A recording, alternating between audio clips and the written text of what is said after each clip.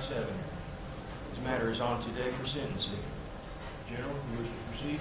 Chairman, we do have prior to argument, we do have a big impact testimony. I don't know if Your Honor wants that before we introduce the certified copies of the prior conviction.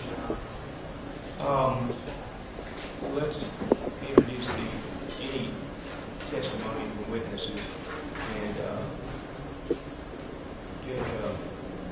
I usually do the impact statements after the evidence is presented. Okay. And then the very last thing we do before the sentencing is the allocation of prison. Your Honor, we have submitted a sentencing memorandum.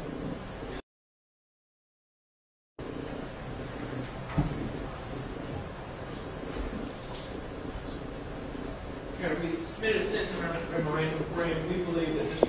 Boyd is a career offender.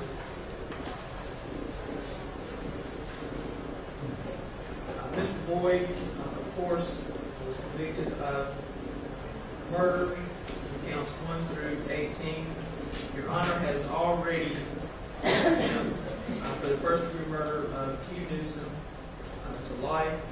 Your Honor merged all the murder counts into count 1 for Mr. Newsom and all the murder counts for Miss Christian into count 3, where he was convicted and sentenced to life. Your Honor, we believe that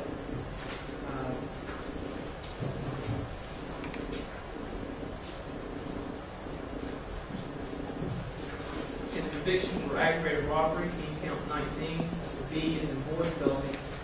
We believe that his prior convictions will show that he is a career offender in which he is facing a 30-year sentence in TDOC. Count 20 is charged again with a Class B felony. That's where he's going to go to the lesser included. It's a B felony. He's facing a 30-year sentence in TDOC. We believe those. And we believe that counts 21 and 22 both are special aggravated kidnapping. It's a Class A felony. We believe that he is a career offender and therefore is facing a 60-year sentence to serve in TDOC at 100%. We believe count 22 should merge with count 21. Counts 23 and counts 24. He was convicted of the Class A felony of special aggravated kidnapping involving Miss Christian. Against the Class A felony, he is facing a sentence of 60 years in TDOC. We believe count 24 should merge with count 23. Count 25, count 26, and count 27, wherein he was convicted of the aggravated rape of Mr. Newsom. Again, those are Class A felonies. He is facing a sentence of 60 years at 100% on each count. We believe counts 26 and 27 should merge into count 25. For the aggravated rapes of Ms. Christian, we believe that they are Class A felonies, and he is facing a sentence of 60 years to serve in TDOC at 100%. We set out in our amended sentencing memorandum we are asking that those aggravated rapes merge into count 28, count 29, and count 30.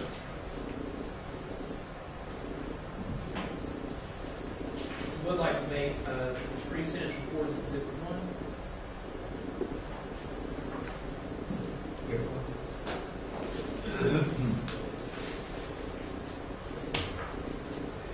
For the record, we did file a notice to seek enhanced punishment, so the defense is on notice for the statute. We can make Exhibit 2 a certified copy of the indictment that was returned against Mr. Boyd from November 1994, wherein it sets forth what the 5 counts of aggravated robbery that he was charged with. The allegations in the indictment charged that it was an aggravated robbery involving deadly weapons, but additionally, taking was accomplished by violence and putting particular victims in fear. And the victims are, their names are set out in the indictment. That's Exhibit 2. We can make Exhibit 3 a certified copy of the conviction in docket number 57240, the fourth count, wherein Mr. Boyd was found guilty of the lesser included count of robbery. That's a Class C, is in Charlie felony. The date of offense is April 21st, 1994, and he was convicted on April 11th, 2003. We can make count 3, or Exhibit 3, certified copy of docket number 57240, count 3, wherein he was convicted. An offense date of April 21st, 1994. Date of convictions April 11th, 2008. So for the record, count 4, the victim is Dan Bradshaw, according to the indictment. In count 3, the victim is Michael Goodman. Looking at count Exhibit 5, a certified copy of docket number 57240. The first count, wherein Mr. Boyd was found guilty of the lesser included count of robbery. Date of offense is April 21st, 1994. Date of conviction is April 11th, 2003. The victim in that count is going to be Dean Stewart.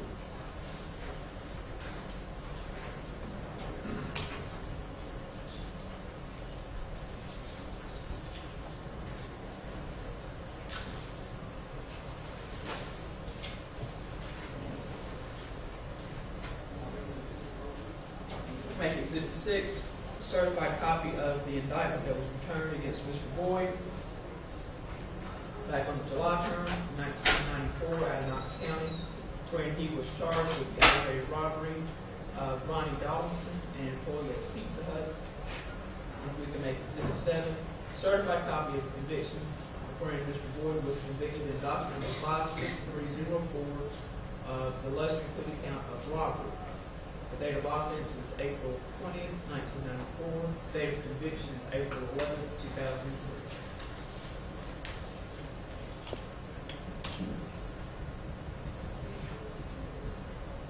And also for the record, the indictment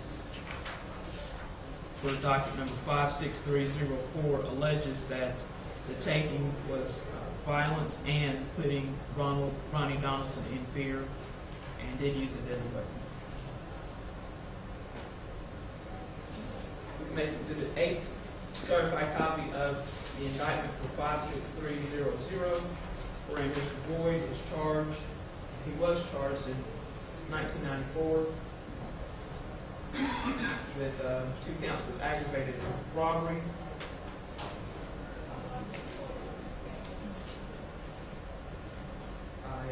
Taking by violence and putting Shannon Jenkins, an employee of Walgreens, in fear in count 1, and in count 2 by violence and putting Chris Quigley in fear.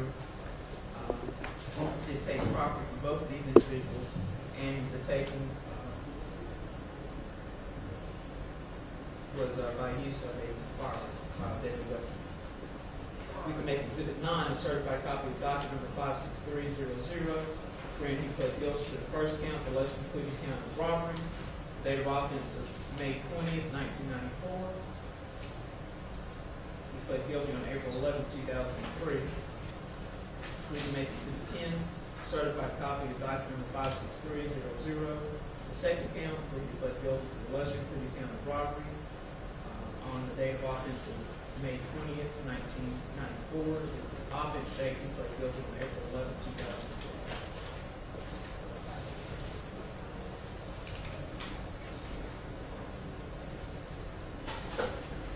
Exhibit 11, certified copy of the indictment charging Mr. Boyd, July term of 1994, with the aggravated robbery of John Roses, an employee of the Hardee's restaurant, that he did by violence and putting John Roses in fear to take property from John Roses with a deadly weapon.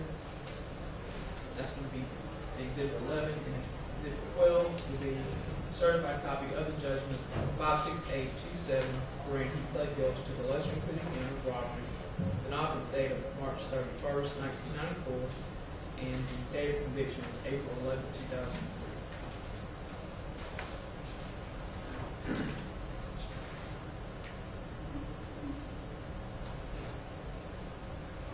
Make Exhibit 13 a certified copy of the indictment, docket number 56299, wherein Mr. Boyd is charged July term 1994 with the aggravated robbery of George Ryan, an employee of the J.T. Liquor Store, that he did take by violence and by putting George Ryan in fear by use of a deadly weapon to take property from George Ryan.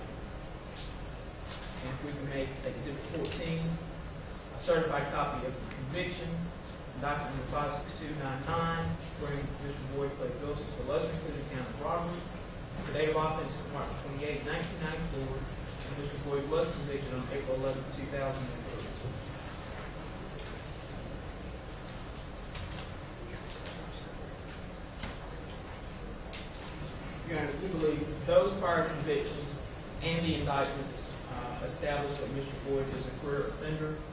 We also would like to introduce, for purposes of consecutive sentencing, for purposes of our argument for consecutive sentencing, a certified copy of Mr. Boyd's federal judgment in case number 3:07-CR-03-003, wherein Mr. Boyd was convicted in federal court, accessory after the fact of carjacking resulting in death in count 1 and misprision of a felony in count 2. Judgment was entered on October 15, 2008.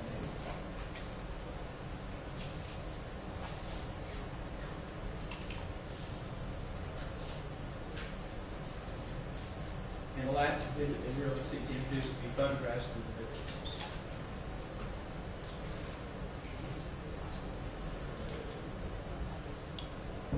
I'm sorry?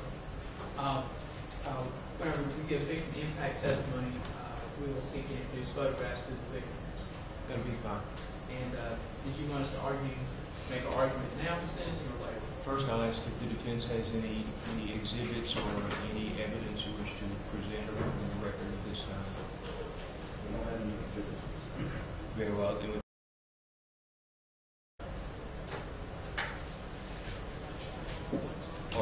actually, this might be better to go ahead and do the impact statements on this stuff.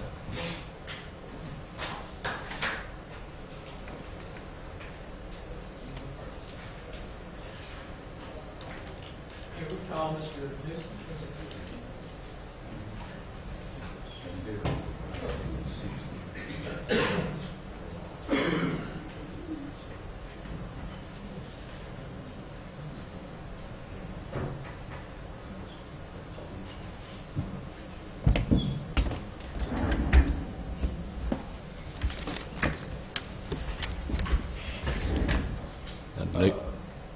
He doesn't have to be sworn in.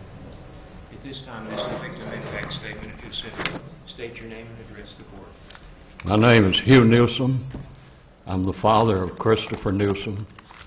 Live at 3414 Bowl Meadows Court in Knoxville, Tennessee. I appreciate the opportunity to speak on behalf of my deceased son. I want to talk to you a minute about how we reacted to all of the grief. We were relegated to embracing a black body bag as our farewell to our son due to him being mutilated and tortured and his body in such a disarray that the funeral director would not allow us to see him. We begged, Mary begged to see him, and the funeral director refused to let us see him. I hope none of you are ever subjected to something like this. It's demoralizing, it's hurtful, it leaves something in your mind that you can never fully get rid of. I hope that none of you ever have to go through that. I remember Mary saying, as we were standing in the funeral home there with the body bag, Chris, we'll get whoever did this to you. As long as we live, we'll hunt, we'll do every legal means we can to bring that person to trial. And we have fought the last 12 years in bringing that about.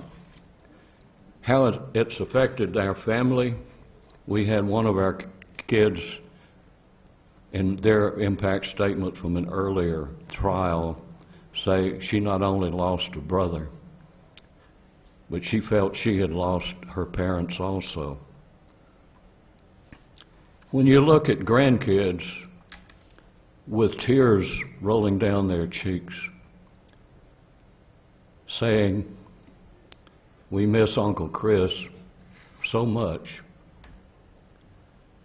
that hurt is multiplied many times by the parent, to the parent.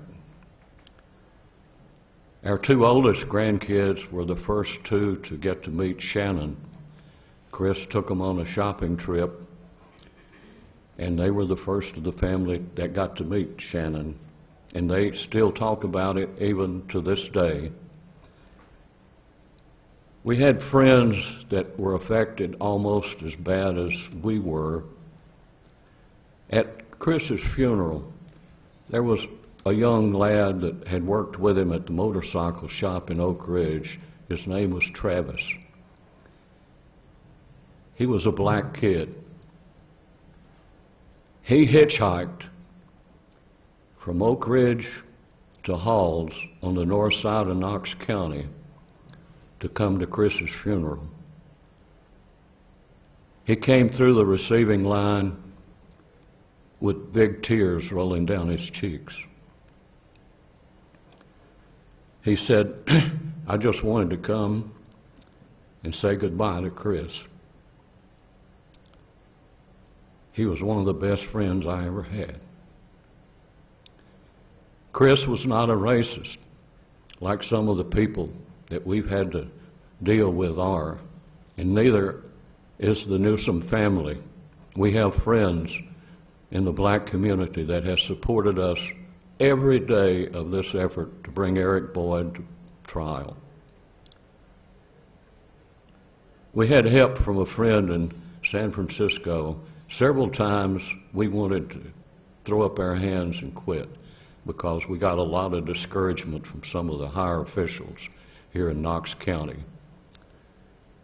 But we had a friend in San Francisco, a retired lawyer, that kind of kept us on course, and he prepared several documents that we presented to the Attorney General's office in our arguments to push for prosecution. We also had another friend who showed up. He was the former cellmate of LaMarcus Davison. He's turned his life around. He's a renowned author now that works out of Memphis. He writes under the name of 6'4". That's because he's 6'4" tall. But we're thankful for what has taken place with the prosecutors that was assigned to this case.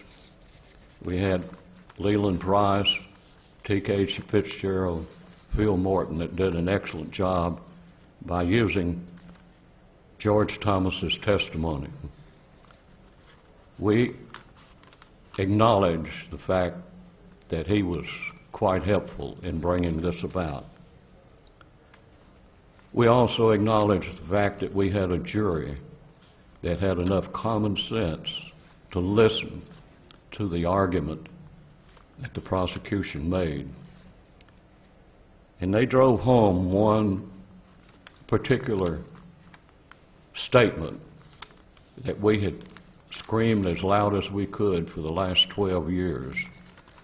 That must have rung a sounding in their ear as they went to decide the verdict.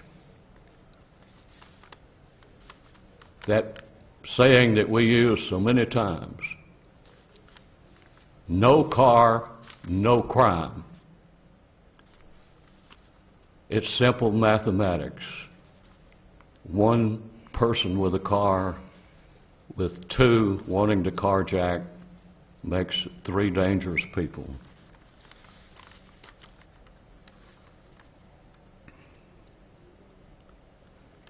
And Your Honor, I hope that those pictures, before and after, you look at those when you make the deciding sentence.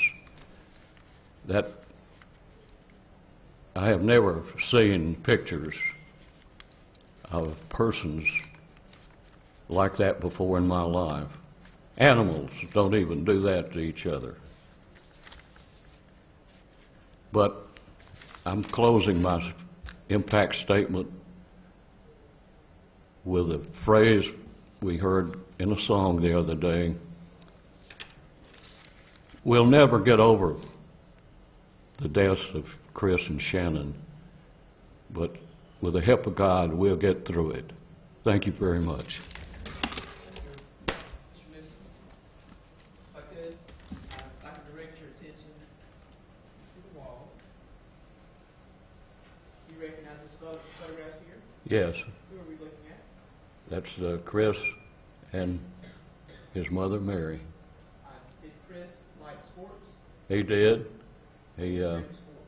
he played as he grew up. He played basketball, baseball, and even played some soccer.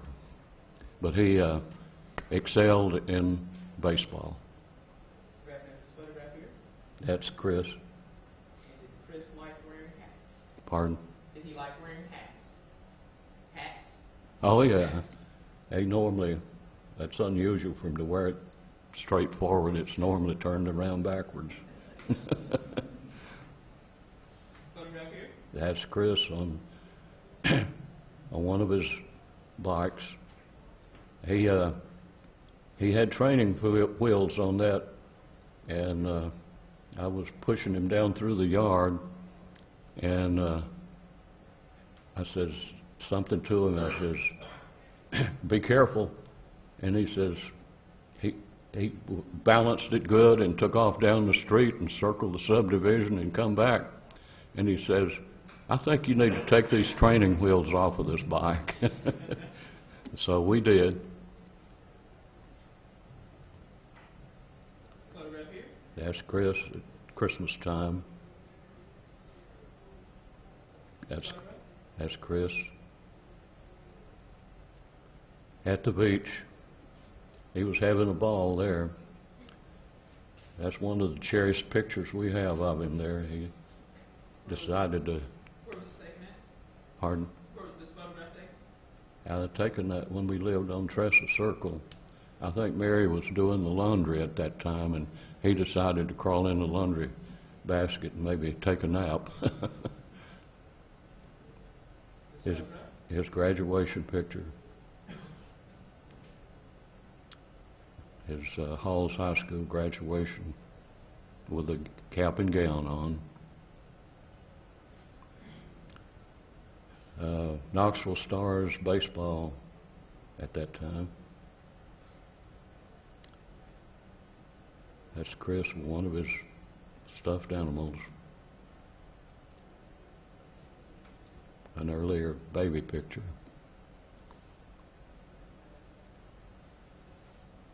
That's Chris.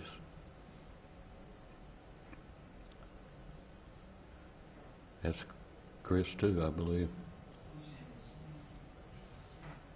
Thank you, sir. Okay. Mr. I don't know if there's any. Thank you, sir. Thank you for this opportunity.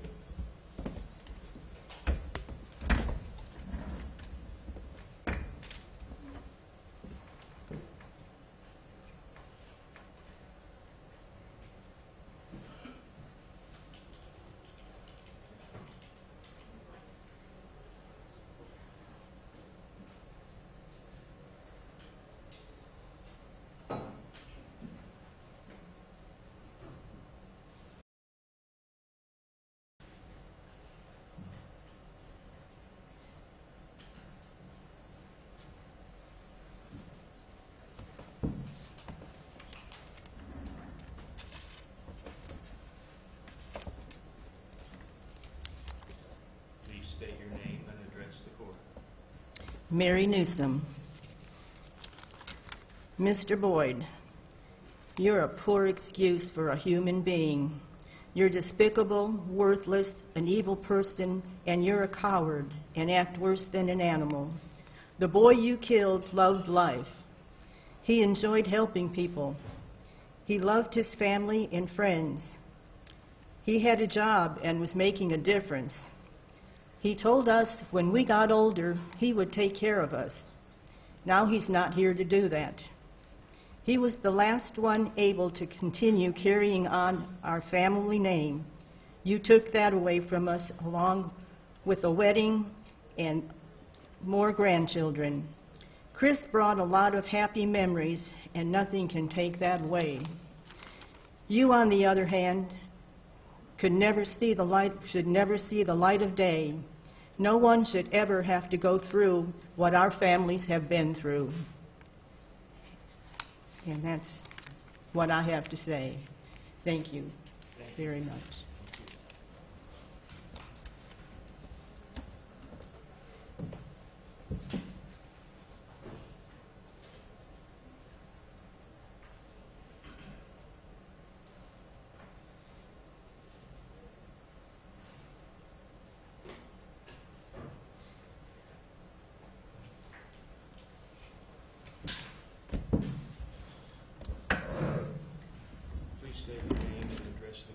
Okay, yes. I'm Andrea Newsom Bowers. Chris was my brother. First of all, good morning. We're at the finish line here. And I think we need to give Eric Boyd the maximum sentence possible to keep him off the streets. He's a danger to our society. We've had this district attorney's office, law enforcement, multiple people have worked to bring justice to Shannon and Chris, and we need to finish this race. So I'm asking for you to do the maximum sentence possible so he can never be on the streets again. And Eric, I don't think you deserve Mr. Boyd, but at the federal trial, I wanted to speak to you because I never thought I would have an opportunity to do that again, because I really thought you had gotten away with murder. But lo and behold, justice did come around here on earth. I thought we'd have to wait our lifetime with you getting away with it. But you didn't, and you're not going to. And I told you then, and I'm going to tell you again, this isn't all the judgment you're going to have to face. Because someday you're going to leave this earth, and you're going to have to bow before God. And you're going to have to confess what you did. And I cannot even fathom how human beings can do what you did to Chris. I cannot wrap my head around it. And recently I've heard you say that, or I saw it in the media reports, that you've called Lamarcus Davidson a savage animal. Well, you were convicted of hiding him. So I kind of go with this phrase, birds of a feather flock together. So I consider you a savage animal as well. So enjoy the rest of your time behind bars. Thank you.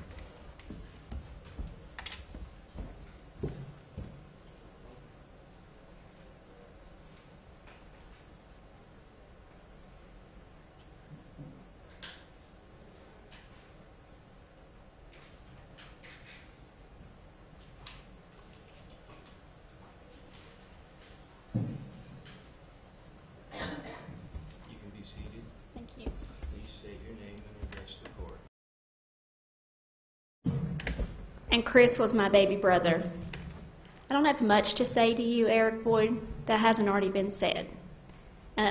What you took from our family can never, ever be replaced. Chris gave so much to our family, and I'm just sad for your parents. I'm sad for your mom. I'm sad for your siblings, that they have to live with what you've done. They have to live with the consequences of that. Judge, after listening to TK talk about what a career criminal he has been, I feel like the system has let us down. They have let our family down, and this man should have never been on the street to begin with. So I'm just asking for you to not let the next family down and for you to make sure that he never walks the street again.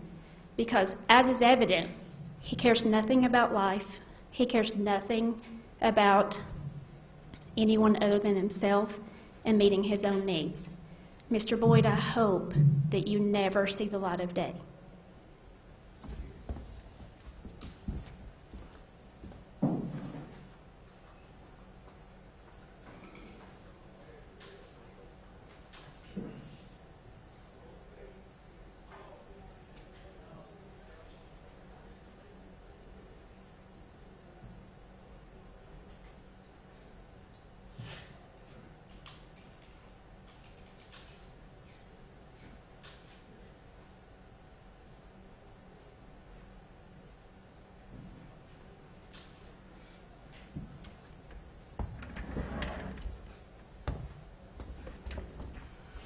Please state your name and address the board. Yes, sir. My name is Dina Christian.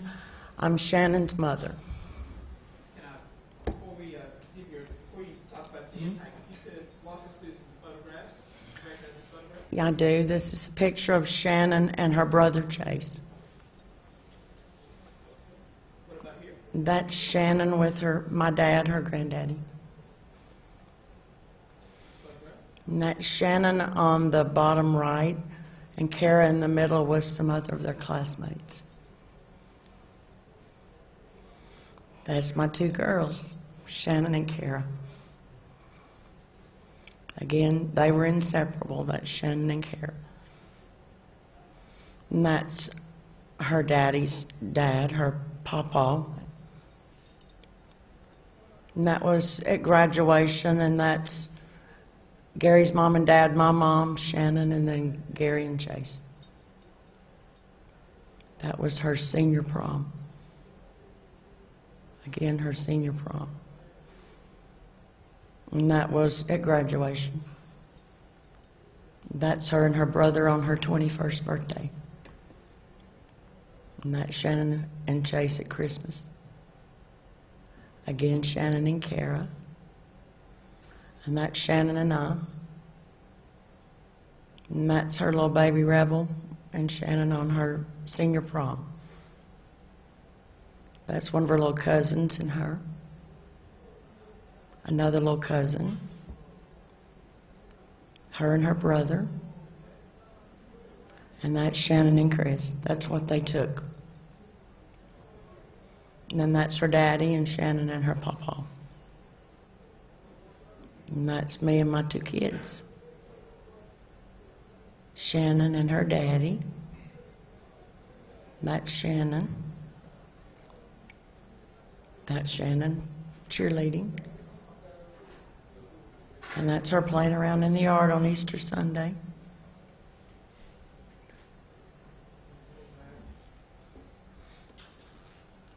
If you could share with the board how this prom has impacted you. Well, first of all, I think the four of us all did the same thing, but I made a promise to Shannon on that horrible day when they told us she was dead. And that promise was to get justice for all of those involved and convicted and off the streets. It's been 12 and a half years, and you're no longer getting away with murder, Eric Boyd. Losing Shannon broke my heart. My heart will never be whole again. I see Shannon, or what they left of her, every day. Seeing your child thrown in the trash can like trash just never goes away. Or her eyes open laying on that slab in the coroner's office. I see those pictures and what y'all did every day of my life. You took my baby girl from me. You all showed no mercy or regard for human life. I'll never get to be the mother of a bride or get to see my 4 grandbabies. You took that away from me. For what? A car? Some money? Why didn't you just get a job like real people? You are pure evil, Eric Boyd, and you never deserve to walk the face of this earth. I was asked to talk about how this has changed my life. Put yourselves in the four parents' shoes for a moment. How would you feel if it was your child that you saw on those pictures that we had to endure? And we do endure from forever because they'll never go away. How do you think I feel? I see those pictures and what they left of my child, not the beautiful, smart woman she had become. You took her from me, her daddy, her brother, her family, and her friends. You took her from this world, and she and Chris both had something to provide this world. They were good people. They didn't try to take away the things that you did.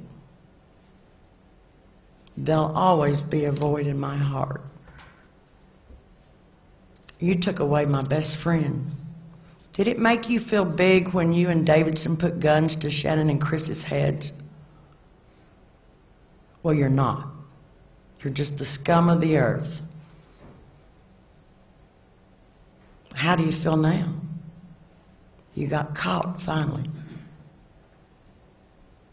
You even had us threatened during your federal trial, but we didn't go away.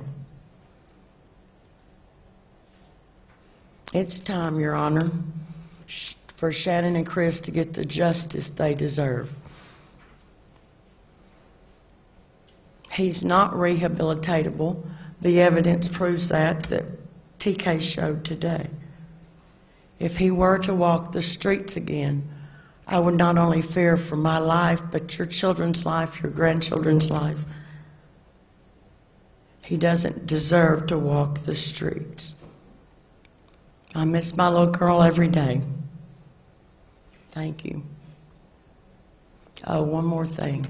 I'd hate to be you on the day I stand before God. Thank you.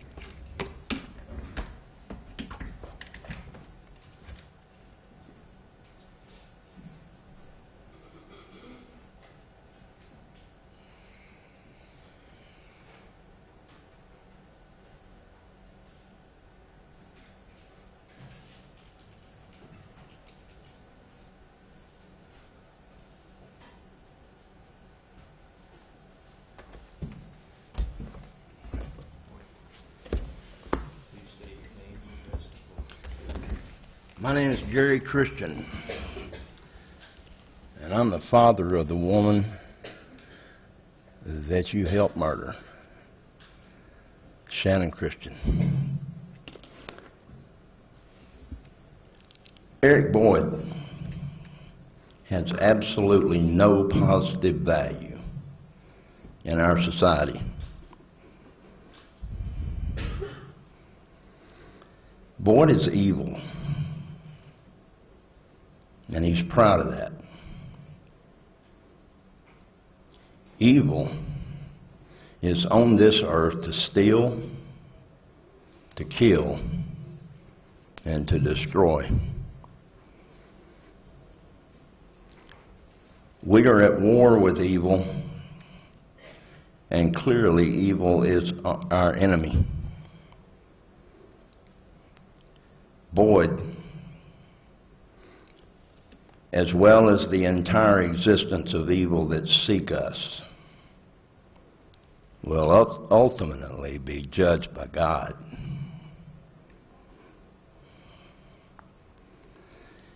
I selfishly will pray that judgment will come sooner than later.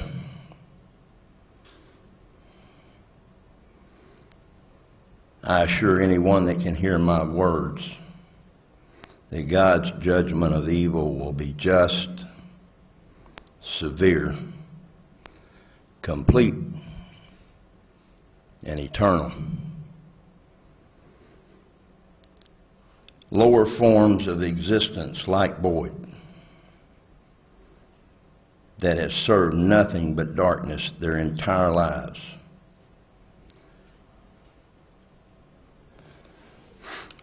deserve nothing less than a zealous, vigilant form of justice. Someone like Boyd should never be allowed to inflict his devastation to any other innocent, unsuspecting individual ever again.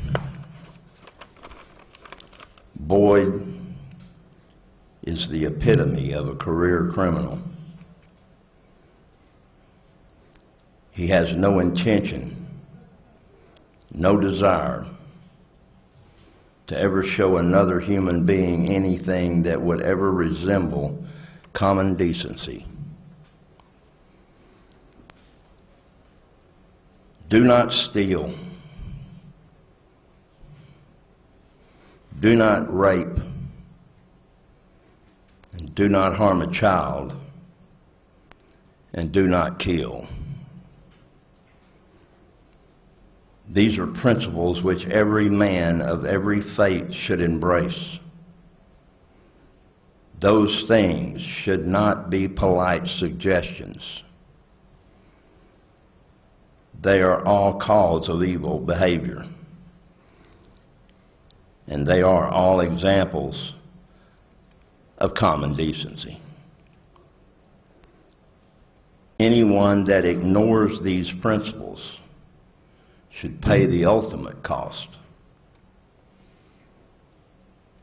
There are varying degrees of evil. The punishment given to Boyd should send a message, a warning, to all the others like him, and to the lesser forms of filth in our communities. They should not receive any measure of mercy from our judicial system. They should not ever be allowed to feed on innocent, hard-working, God-fearing, decent human beings in our society. Never again.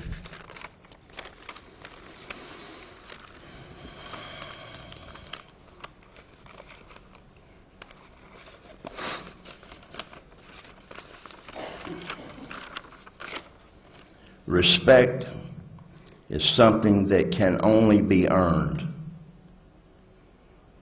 You, Your Honor, certainly have earned that from me.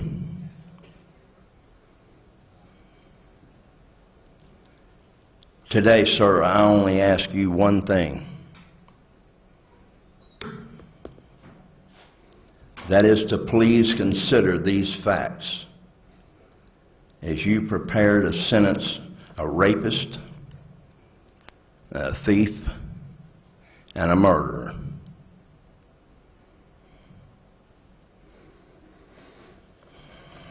I, sir, will never live past the pain of losing my daughter. I will never again be able to say, I love you more to Shannon. And I will never hear my daughter argue with me the fact, indeed, that she loved me more. I will never dance with my daughter at her wedding. I will never be able to play with her children, my grandchildren. I will never see what my daughter would have accomplished in her lifetime.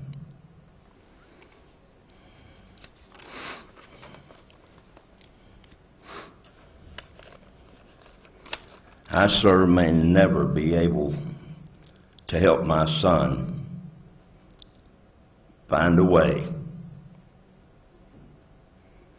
to make the pain and the anger go away from his eyes. Evil took my daughter from this life. God had to take her away from evil and bring her home to live with him in heaven. Way before her time.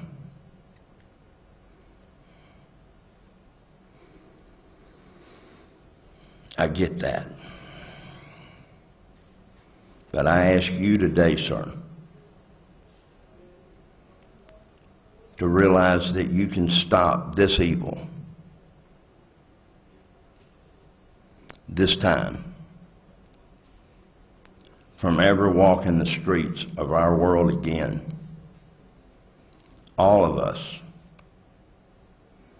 we will all be obliged and know you have helped make this world a better place. As for me and mine, the battle will go on. We will forever stay ready to do what is necessary to protect our loved ones and our families and our friends. The war, God's already won. He won it at Calvary. But the battle for us still goes on. It's a battle for souls. And we must continue to fight that battle. But I promise anyone that can hear my words, if we have to fight it, we will fight it well. We will never let anyone forget my daughter and the animals that destroyed her.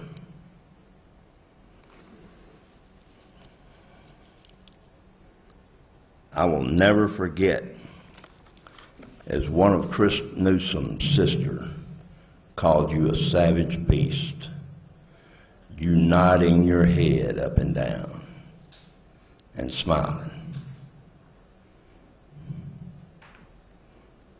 I promise you that.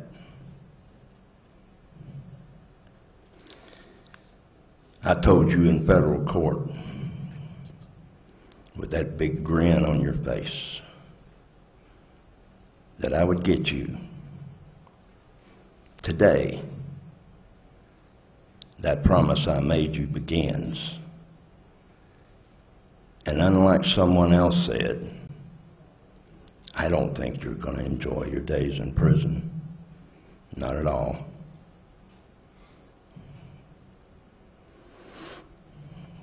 And I hope I'm standing next to God when he makes his judgment on you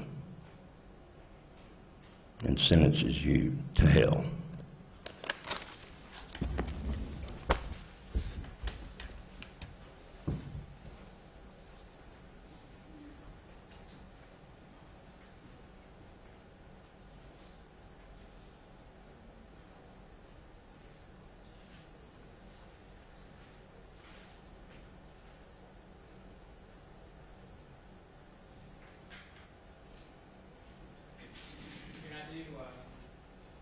Have a quick impact statement that was written out for the from Chase, his Christian brother.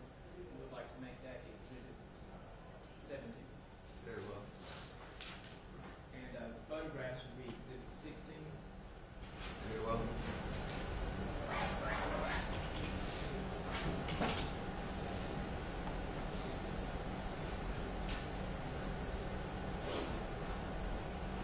And so for the record, this is what Chris, what Chase has said. All right. It's 17.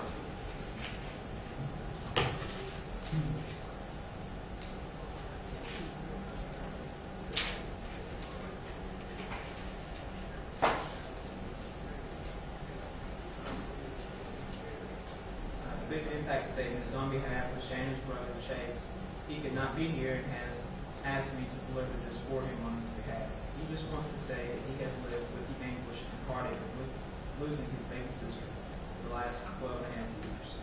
He feels like he not only lost his baby sister, but he lost his best friend. He married, and when he and his wife got pregnant with their first child, he worried so much about what he would do, how he would handle if he was blessed enough to have a baby girl.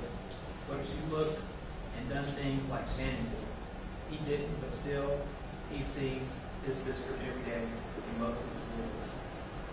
And what upsets him and angers him the most is that his babies will never get the opportunity to meet and know their aunt.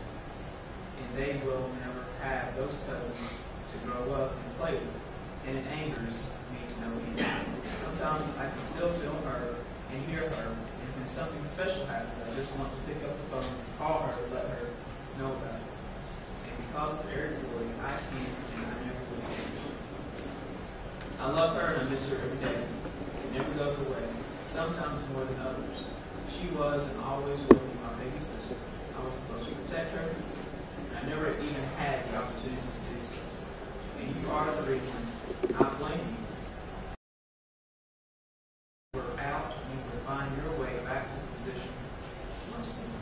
You don't deserve to live in jail or out of jail, and I ask you, Judge, for the maximum penalty that he deserves, which in my eyes would be death, or at least not be able to be out and hurt anyone else. Truth and justice will prevail. Also, I have seen open chairs at tables and an open maid of honor waiting for her when she wasn't able to stand up for her boyfriend or her sister. And worse than that, Karen and I will never be able to even experience her marriage or be able to stand with or for.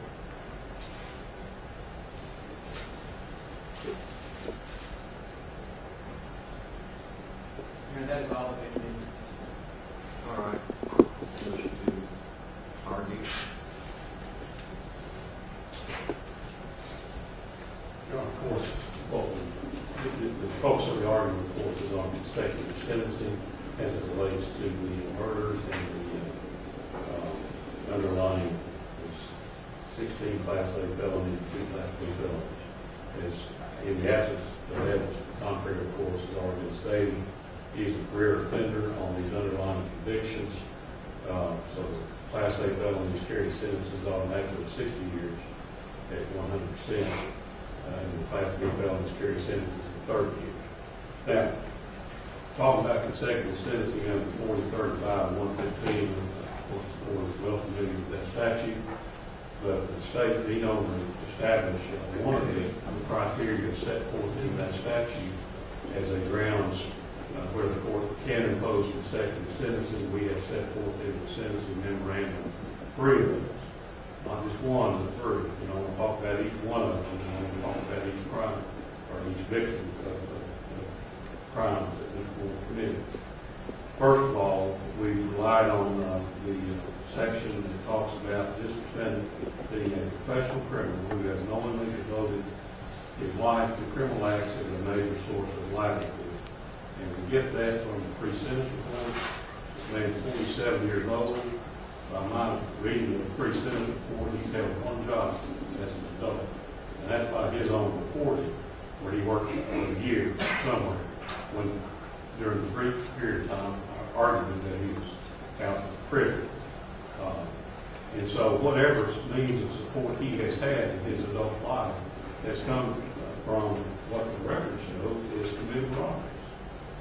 And that sort of leads into the next consecutive factor that we have cited, that this defendant is an offender whose record of criminal activity is extensive. Therefore, the court had before it certified judgments of conviction for robbery, and my reading of this record in regards to those robberies were he was originally charged with aggravated robbery, using a weapon and taking property from individuals that have been named for it. But my reading of it, of the record was, is either a trial where he was found guilty of those or pled guilty to aggravated robbery. In any event, they were reversed on the feet. And my reading of these judgments was to the effect he ultimately pled guilty to robbery as it related to those 8 separate victims for using force and/or weapons to take money, property from those victims. In 2003, he ultimately pled guilty to lesser offenses of robbery. But one of the judges, and we all decided that the sentence actually started in 1994, and he got an effective 10-year sentence for those robberies. So by my calculation anyway, those sentences ended in October of 2004. So think about it. He has committed 8 robberies against 8 separate victims. No job up to that point in time, which puts him in his 30s. He's victimized, they've taken money from them for what reason we do not know. And he's done 10 years in the penitentiary because the judge said he had 8.5 years of jail credit when he pled guilty in 2003. So he did even a little bit more time and came out immediately on parole, but in any event, those sentences would have expired in October of 2004. All during that time as well, he is acknowledged by his own admission as a gangster disciple gangster. So he comes out of prison after victimizing, say, 8+ years, if not 10 years, from victimizing 8 people. He comes out of gang member, and there was no record of any kind from that point forward until January 2007 of him doing anything meaningful at all in terms of employment, in terms of just behavior in general. And so that for that 2 years plus, he remains a gangster disciple that has on his resume, if you will, 8 violent felony convictions. And he walked the streets with that resume, if you will. And then we move forward to January 2007, this gangster disciple being the oldest of this bunch of folks that killed these 2 young people. And being a gangster disciple by his own admission, and I get that from the pre-sentence report where he admitted he was a gangster disciple but got out in his 40s. Well, if you do the math, that means when he was 35 in January 2007, he remained a gangster disciple after he came out of prison. And did not renounce, according to him, we have no proof that he renounced his membership in the gang. He did that only when he went to federal prison, if he did that at all. So in 2007, in January 2007, by his own admission, he's a gangster disciple, walking around with no job and 8 violent felony convictions on his record. So we say that number 2 is a defender whose record of criminal activity is extensive. That's on the 8 convictions alone. But more importantly and lastly, number 3, this defendant is a dangerous offender whose behavior indicates little or no regard for human life and no hesitation about committing a crime in which the risk of human life is high. And of course, that factor is somewhat fact-driven by these cases. And the proof, the court, I'm sure well remembers, is that Davidson and his buddies went to this defendant to begin this whole thing. They went to this defendant to get a ride over to where this defendant knew these idiots were going to carjack somebody and commit another violent crime for which he got 8 on his record. He's the one that provided the transportation, provided the car, if you will, for the carjacking to begin. And he, as I said, he's the oldest of this at that point in time. And without hesitation, gave these guys a ride over there to commit a violent crime. Without hesitation, followed them back to Chipman Street after there had been a carjacking and kidnapping. Without hesitation, walked these victims into the house on Chipman Street. Without hesitation, probably within a couple hours, as the court may recall, took command from Davidson to take christian-newsom out and kill him. Without hesitation, bound him, walked him to that car, got into that car. Without hesitation, drove that vehicle over to near the railroad tracks without hesitation, got Christian-Newsom out of that car, down the gag, and walked him over the railroad track. That's not counting whatever, the torture that happened within that 2 or 3 hour period of time, from the carjacking until they put bullets in the back of his head, bullets in his body. Without hesitation, he did that. Without hesitation, he chose to return to where Shannon Christian was being bound, gagged, raped, tortured, thrown into a garbage can condition. Without hesitation, returned and calmly reported that Mr. Davis has done the words of that day. And without hesitation, chose to do whatever he did and allowed Miss Christian to remain in that bound and gagged state, raped, tortured some more, and for hours and hours and hours before she was finally killed. And that's the language of the statute. Everything he did was without hesitation. Everything he did was calm and composed. His actions were calm and composed. And that just tells you that he has absolutely no hesitation about committing the crimes of this human life. And it establishes beyond any preponderance of the evidence, clear convincing evidence, whatever standard the court wants to apply, that this man is a dangerous offender, and the length of sentences, the longest sentences that the court can give him would be reasonably related to the severity of these offenses and will serve, hopefully, as a deterrent. That's kind of a loose concept. Who knows how who's going to serve as a deterrent. If it had just been Mr. Newsom, the court would justify, obviously, in consecutive sentences there.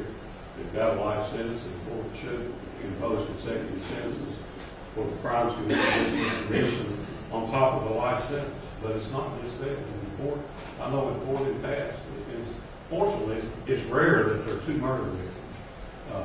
The court, in past cases, when there have been 2 victims of murder, has had this court and other courts have imposed consecutive sentences of life when there are 2 victims. In this case, springs from this. This is one of those cases. This hopefully is the only case that will come before Knox County judgment ever again. This severity, this magnitude, this much torture, this much pain, this much suffering. Arguably, if the 2 killings had occurred at the same time, you could find something in that. No, we had a killing that occurred around midnight, and then the torture went on and on and on with the other victims until several hours later there's another killing that this man is responsible for pursuant to this jury's verdict. So this is hopefully the rarest of cases where the maximum sentence that the court can impose is justified. You might say, what's the point? He's going to die in prison. Well, the statute doesn't talk about ages of defendants. It talks about their criminal history. It talks about their dangerousness. And that's what the court has to look at, and that's what the court has to focus on. So we're asking that the crimes committed against Christian-Newsom, which the court has not yet sentenced him, be served consecutively to the life sentence for Mr. Newsom, and similarly with the crimes committed against Ms. Christian, the court has not yet sentenced, be served consecutively to the life sentence already rendered for her death, and that those sentences be consecutive to each other for the torture that these victims suffered. That's just what this record calls for, and that's what we ask for.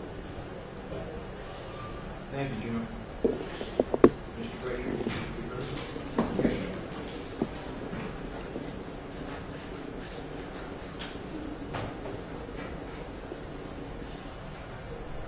Obviously, Your Honor, there's 2 victims of the jury proceedings. We acknowledge that from the beginning, and we've talked about that. But how many times? I think we do need to start with the fact that consecutive sentences are not to be imposed routinely. There have to be certain factors, and I know General Morton alluded to several of those. But I would like to point out that Mr. Boyd's criminal history, and he's a career offender as far as how it's calculated in regards to the judgments that were entered. Can't argue with that. Certainly the state also cited State versus Johnson, which we would agree. It says that the 24-hour rule does not necessarily apply to these. There is have their own exception, given the fact that these are robberies, these convictions. But I do think that we need to take into account that these all occurred in 1994, all his prior convictions. Occurred in 1994 when he was 22 years old. It happened over the course of a couple of months. He was sentenced all at the same time, meaning that there was a series. He ultimately was arrested and held accountable for that.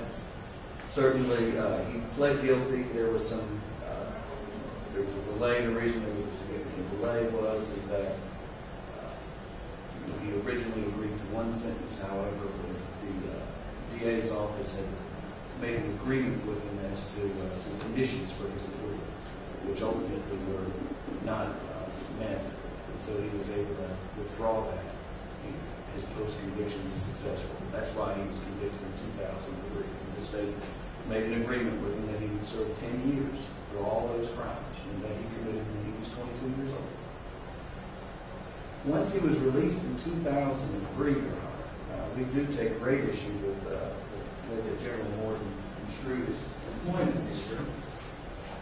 Actually, if you look at his pre-sentence, he says that he worked at various temp agencies on and off between 2003 and 2007. Not that he was committing crimes in furtherance of his livelihood, but he was working. And again, you come out with 6 felony convictions for robbery. You come out of prison, it's a little hard to get a job. But Mr. Boyd did go to the temporary agencies and did work. And that's what the pre-sentence report shows.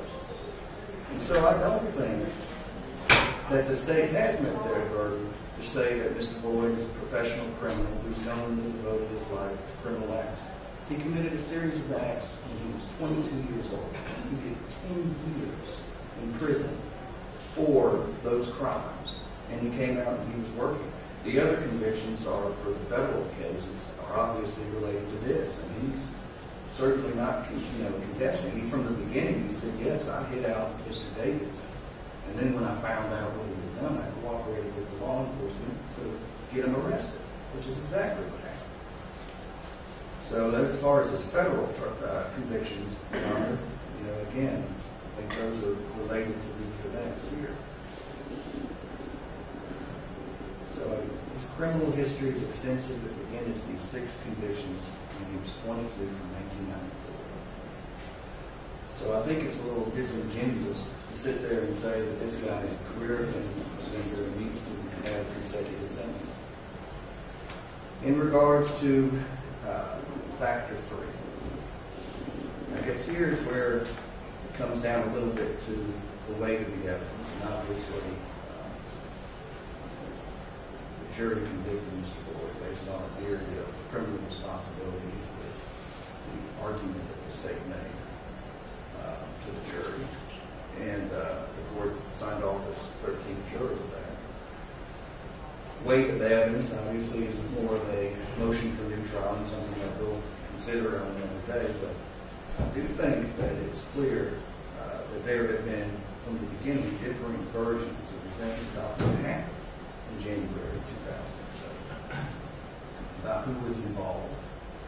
And from the beginning, Mr. Boyd has vehemently denied that he was involved in the acts that led to the death of Shannon Christian and Mr. Newsom. So, General Morton standing here and talking about a little hesitation to do this, a little hesitation to do that. And that comes down to, I guess, some of the testimony that we heard from Mr. Thomas, which again doesn't quite match up all the different versions of events that have been presented in this court and other courts and all the trials that we've had between these co-defendants.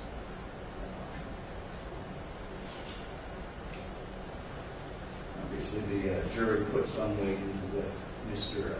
Thomas had to say, but again, the state's main primary argument throughout the trial was that this was a criminal responsibility, and that he's responsible for providing the ride that led to the abduction, and I guess ultimately the murder of Mr.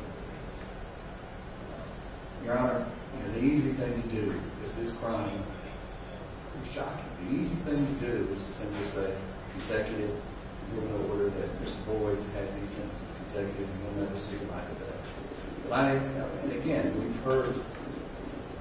I don't want to downgrade at all what these people have been. What happened to their children is absolutely horrible. And the court has to consider the sentencing factors and apply them in this case. And we're simply asking the court to apply them in a way that is fair. And you're going to be handing him out a 60-year sentence on the 8 felonies anyways. We're simply asking for these to run concurrent with the life sentence that the court has already ordered him to serve. Thank you, Mr. Freeman.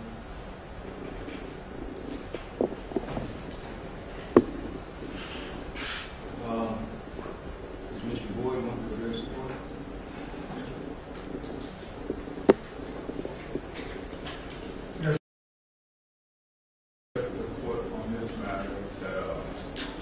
I'm not guilty, even though I was found guilty by a jury. Now, the burden's on me to prove my innocence, and that's what I'm going to do from here on out. And that's basically all I got to say. Thank you. All right.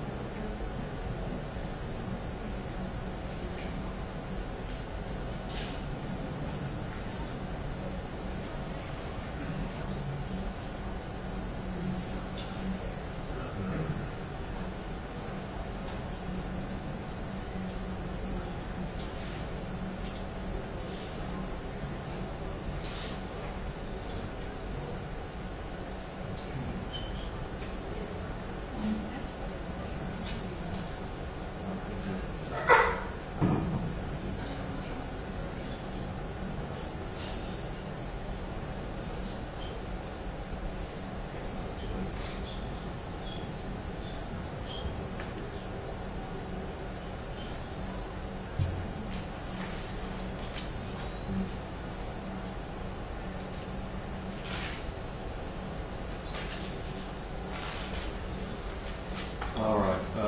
Sentencing is one of the hardest parts of this job.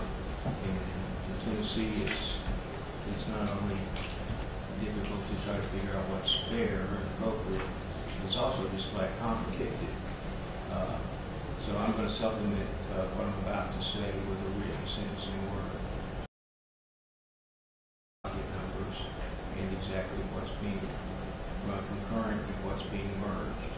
But for the present, I will simply make these findings. The court does find that Mr. Boyd is a career criminal and will be sentenced accordingly. The court has previously found, the jury found Mr. Boyd guilty of murder, the murder of Christopher-Newsom and the murder of Christian. And the court did go ahead at that time and sentenced him to life with the possibility of parole for the murder of Christopher Newsom, and we did sentence the defendant to life with the possibility of parole for the murder of Shannon Christian. The court does now order that the life sentence in count 3 for the murder of Shannon Christian will run consecutively to the sentence imposed in count 1 for the murder of Christopher Newsom. With respect to the remaining counts, the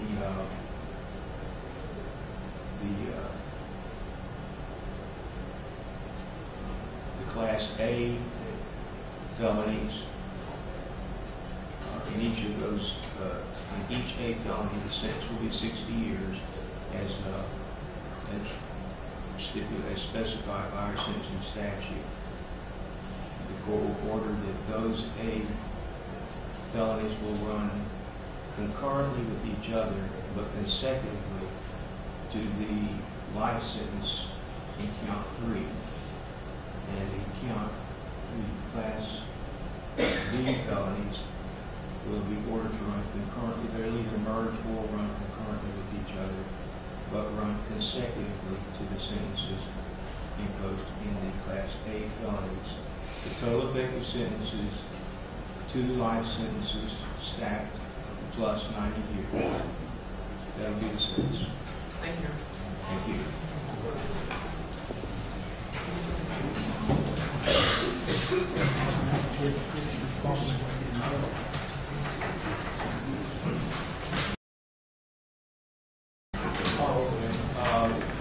We need to pick a date for the motion for new trial. Somebody has suggested December 9th. Yeah, I would just ask the middle of November, because I would just like to have a little vision. Let's see. And if it turns out we can't do it that day, we've got a live docket. What you said in the middle. We've got a live docket November 15th. that's fine with me. November 15th. November 15th is a motion for new trial. He is asking that he be transported back to federal custody between now and then. No, we're going to keep him here, so, We're getting this done promptly, and it's different with a written and written out if you come to do something. So now, if the fence taking it, you can do about it, but I won't say anything. Again, the only other thing I want to say on that is he does have medical issues associated with that are not being met at this facility. we'll take care of it. Yeah, if there is something like that, and you need an order from the court, you're directing the sheriff to provide some kind of medical care, I'll